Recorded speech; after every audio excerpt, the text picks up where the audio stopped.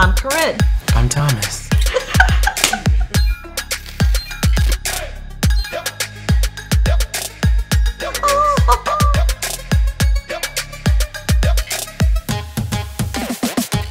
Welcome to the Chill Spot. I'm Corinne, and this is Drake. Good morning, everyone. I hope everyone had a great weekend. How was your weekend? Pretty good. You know April Fool's is coming up. Today? Yeah. It is today, isn't it? I'm not gonna do anything. I'm not either. Fooled ya. No, I'm gonna go back to bed.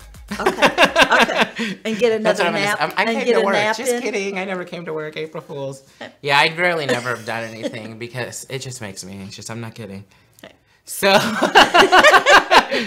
so today though, we were going to talk about different types of coworkers, and we're going to talk about 11 types of coworkers as a whole, but we're going to split into two different shows, today and Wednesday. So make sure when you watch this one, you come back Wednesday. Right. So this could be me, maybe. It could. I could be a lot of these. I could see myself doing this one. The first one is Chatty Cathy. Yeah. Yeah. So, it's self-explanatory. Right, You know? They don't exactly. stop talking. And you'll notice with these people, they sure talk their way out of work. Mm-hmm. The next one fits right in with talking their way out of work, the slacker.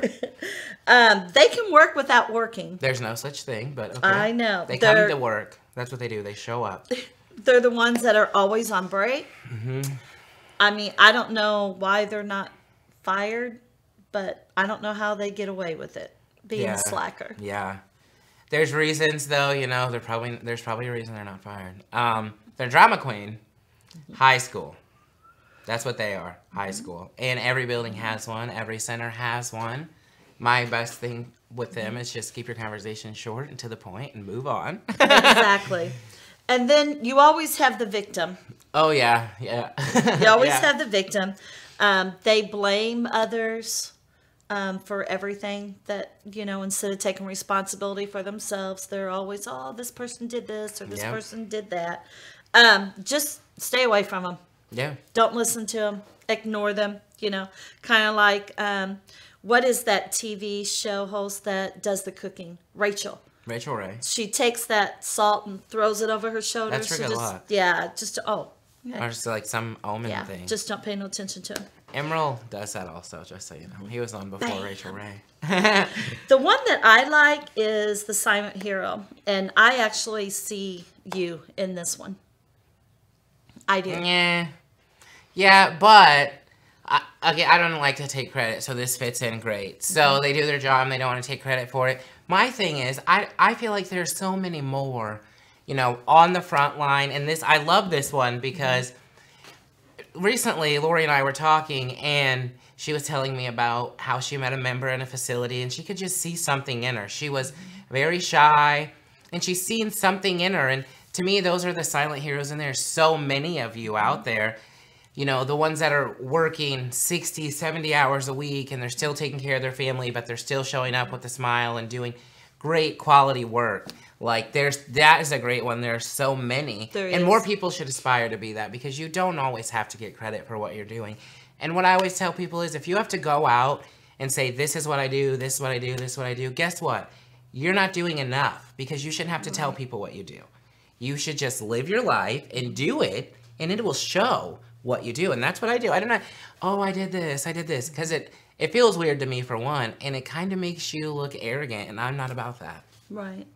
So if you have the silent hero, just reach out to them. You don't have to make a big production on way you say thank you, but just, you know, go over and say, hey, Drake, thank you for what you did. You know, and recognition's huge.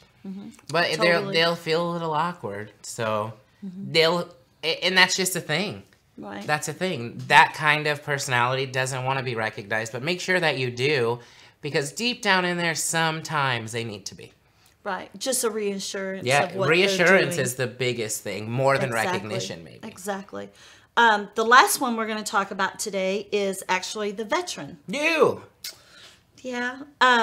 But you know, even I've been in the profession a long time. I can still learn and grow from the new CNAs coming in. Yeah. You know, you're constantly learning new ways, new tricks on how to do anything.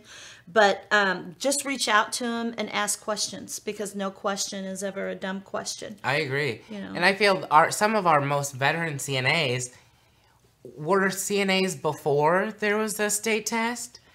So they will continue to learn from the people that are taking the test. And that the education for CNAs varies a little, not much, but it varies a little as time evolves. So everyone can always learn. Something I learned recently, which I've asked in the buildings, is about locking the wheelchair. Do you lock the wheelchair? I do now, but before that wasn't you didn't, a big. It was a thing during transfer. Thing. Well, it's a Hoyer. That's the specific. Do you lock the wheelchair when you're doing a Hoyer transfer? Yes. Yeah.